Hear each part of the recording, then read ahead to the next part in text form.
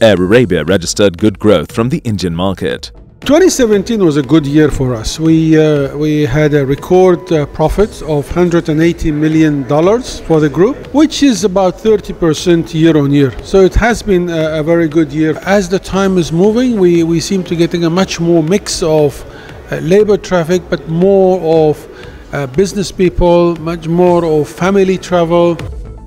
Swosti Group shares details on its upcoming ventures. The upcoming properties of Swosti are in Puri. We have our own land and we are processing our application for permissions.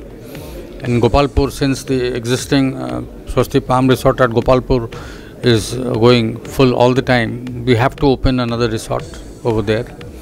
And that Gopalpur resort should be ready by next 1.5 years.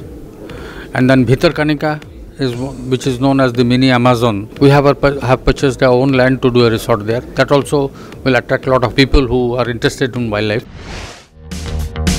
Our luxury shows are flagship shows. We make it a point to restrict the exhibiting numbers to around 35. Every exhibitor is to meet every hosted buyer.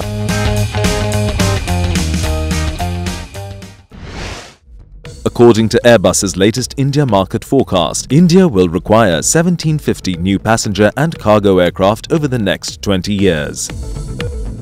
Jharkhand Tourism hosted a roadshow to promote its travel mart. This Jharkhand Travel Mart, it has been organized with an objective to change the image of Jharkhand as such. As of now, more than 100 exhibitors have registered, so we do hope that all of them will convert. We have witnessed a huge growth in 2017-18. The domestic tourists, the inflow of domestic tourists is more than 3 crores.